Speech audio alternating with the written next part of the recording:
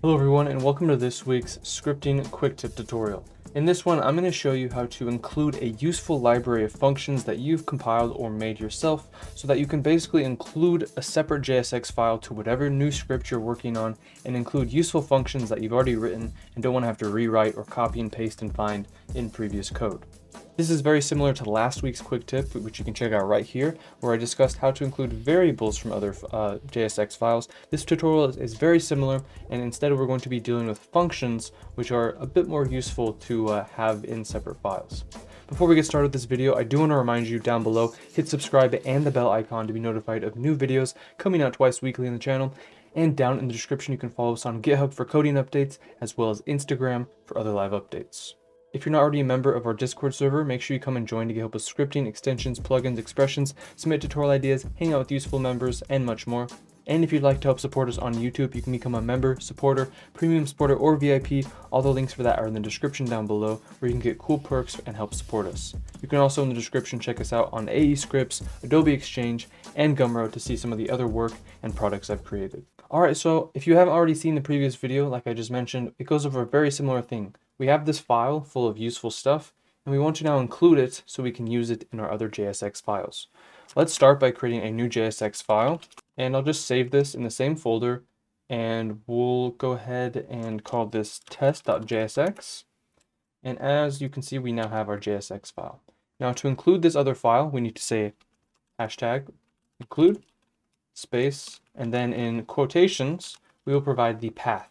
In this case, currently, useful.jsx is in the same path as this test.jsx we're running. So if that's the case, it's in the same path, in the same folder, we just have to say useful.jsx. And to make sure this works, we can pick one of these functions. Let's say create dummy comp, and we'll say create dummy comp. And it looks like we need to provide a name. Is that the argument? Yes. We'll just say test, and we'll run this in After Effects. And as you can see, we now have a test comp created because we've now run this useful function from our other script. Now let's go ahead and say you have a subfolder called src, and useful.jsx is in that folder. Maybe you have a separate folder to contain all your included library files, and then your main JSX file is in the root.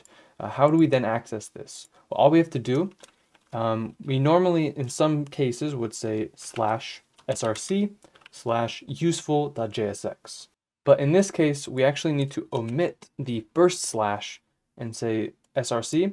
We're going to say go into the src folder /useful.jsx. So this should work equally the same. It's just now in a subfolder. And as you can see, once again, we have test. Let's go ahead and just make sure these other few functions worked. Let's say get item named. We can just copy the names of one of these and see if we get valid value. Get item named.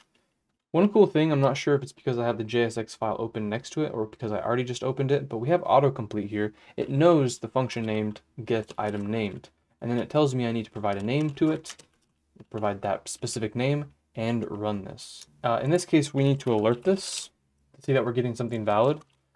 So I'll go ahead and save this and run it. And as you can see, we get object footage item.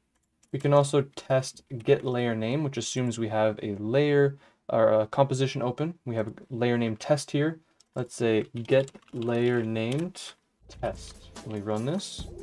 And as you can see, we now get an object AV layer. If you wanted to, you could go further and check the properties of that layer, which we then get the name test. So that is how you can include useful JSX functions or JS functions from other libraries that you've created yourself or found, and include them into your own main script. If you guys enjoyed this video, hit the thumbs up button. Down below, hit subscribe and the bell icon to be notified of new videos coming out twice weekly in the channel. And down in the description, you can follow us on GitHub for coding updates, as well as Instagram for other live updates. If you're not already a member on our Discord server, make sure you click the link in the description to join us, where you can get help with scripting, extensions, plugins, expressions.